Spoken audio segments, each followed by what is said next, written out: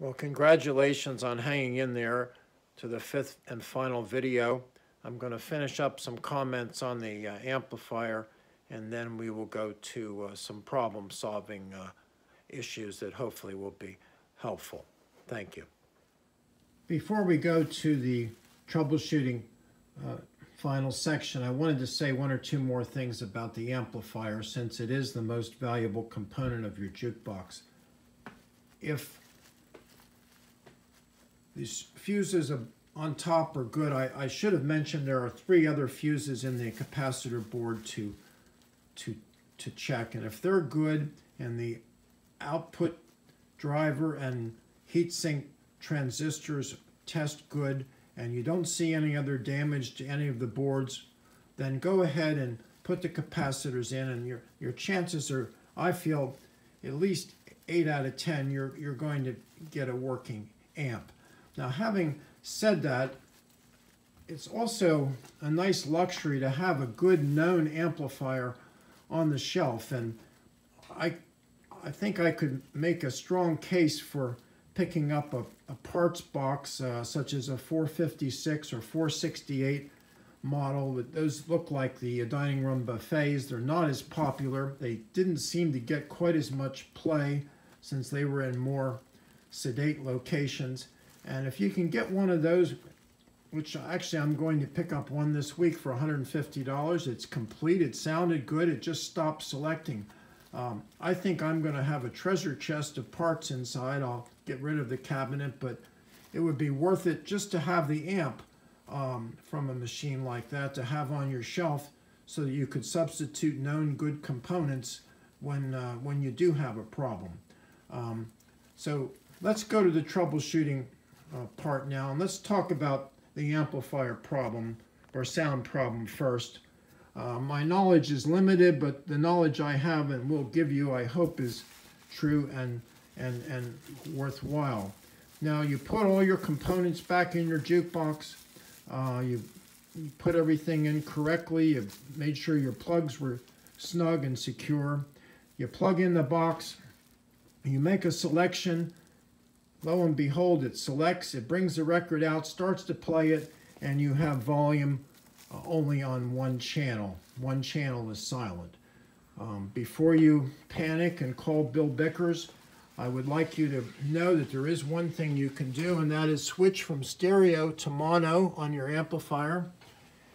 If the problem corrects itself, if you then get sound out of both speakers that's equal, that is actually good news, because that means your problem is up front here, either your cartridge wire, or the input cord and plug.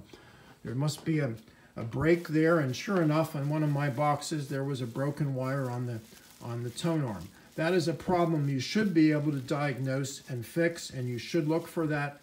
And you can, of course, just go look for it, but if it's easy if there's a broken wire there, but if it's the plug here, you may not identify that, but you will by that trick, switching to stereo to mono. Now, if switching to stereo to mono does not correct your sound inequality, then you do have an internal problem.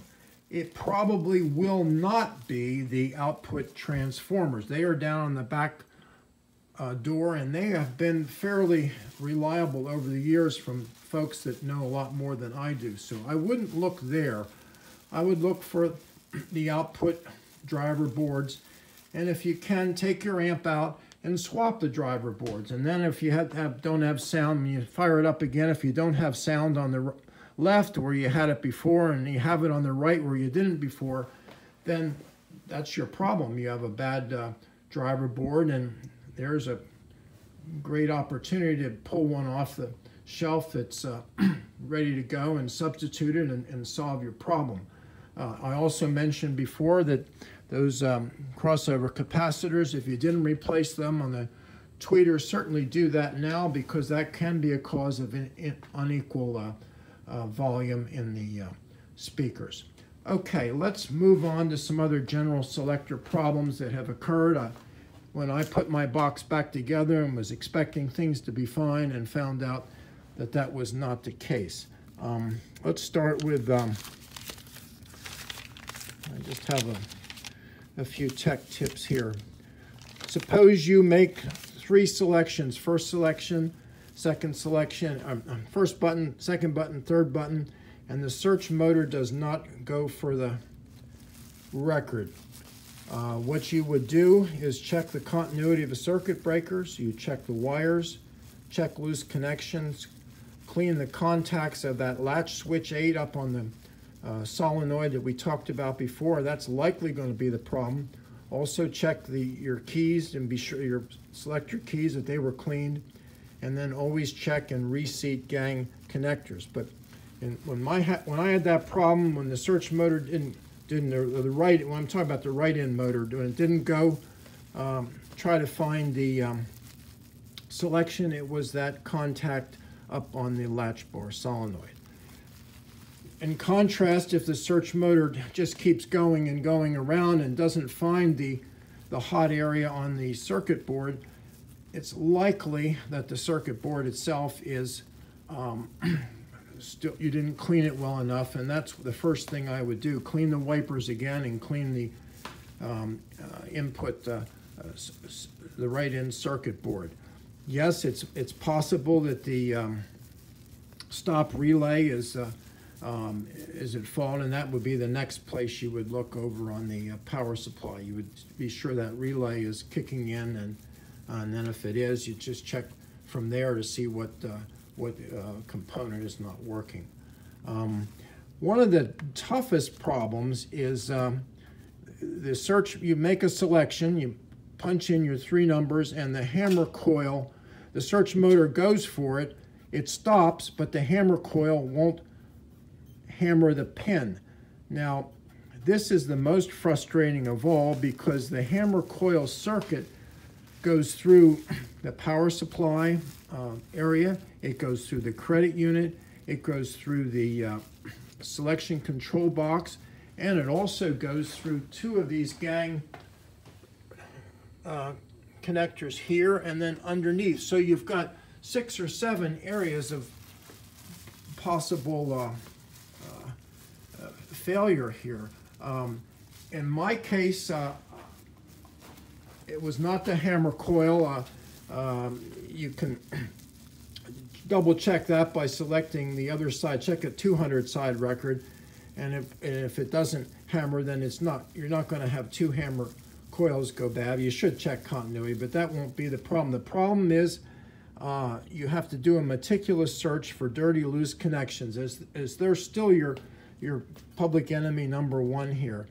And in my case, it turned out that I reseated the connectors twice. The second time I got it to work, so I had to do it twice. And I'm talking about these guys over here in particular. The other thing you often have to do is take your forceps and pull on all the wires at some of these connectors. You'd be amazed. Every once in a while, one comes right out and you realize, oh my gosh, this wire was loose all along.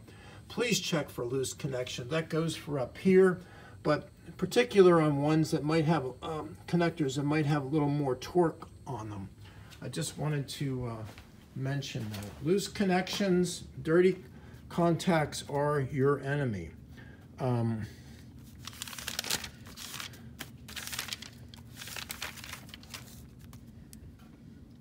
We talked about unequal speaker volumes. How about if your magazine will not stop? The play control relay is running, but it won't stop in the home position. Now the solution here is make sure all your selection levers on the right outside are fully off. There may be one that's halfway and it's still telling this the search motor to go find it, but it's not making an electrical connection. In this case, also check the ground wire on the wobble plate solenoid. That was not making on mine, and it may have been incidental, but that cured the problem. How about if the first digit, you press your first digit and the first digit light won't come on. Well, certainly you should check the light, but that may be the credit unit contacts, and go in there and check that those ADR contacts. That darn ADR relay in the credit unit is involved in a lot of passive and active connections, and that would be where I would look. And then if everything looks good there, then go over to the selection control panel that I said the board never went bad, and look at K6, the relay, and see if it's working. And if it is, then trace things from there. How about if you press in the third digit and the right-in motor stalls? It starts to go and then stops, starts and stops. And especially if you have to keep the third button pushed down, that's the adjustment up on that solenoid we talked about before. You may have the switch 8 making connection after the second button is being pushed and not the third, and that will foul up the circuitry, and you'll have stuttering of the right-in circuit.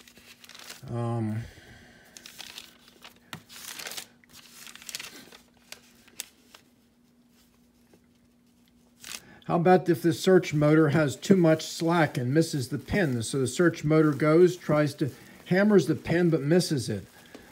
This could be the motor being bad, but I would perform the right-in carriage adjustment on page 64 of the manual, and if that doesn't do it, then tighten the slot nut that secures the search motor. It may have loosened itself from the gear that it drives the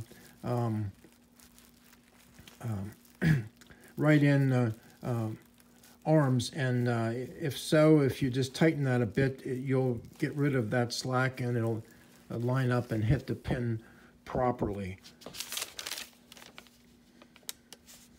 We talked about if the tone arm won't sit down properly, it scoots across. That could be not enough tension. There's an adjustment spring underneath, but there's also a keeper steel spring we talked about that if it's bent or broken, there'll be no control. The grip, the tone arm will bounce all around coming in. It won't be smooth at all. How about if the record rejects almost immediately? Well, we talked about this before. You want to check the trip switch that's underneath the tone arm. You want to check the back door reject switch in case it's closed and faulty. But also that number 3 micro switch we talked about before. If that failed to close or fall into its groove on those cams on the back of the mechanism, that would be a likely place to look. There are a lot of other problems. I can't really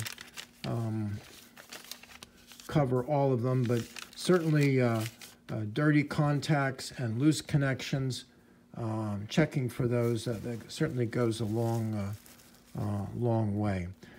I hope these comments have been helpful. I know it's been a little long-winded, but I wish you the best with these machines. I think they're very restorable, and check others on YouTube, and there's a lot of good groups and forums to utilize as well. Thank you.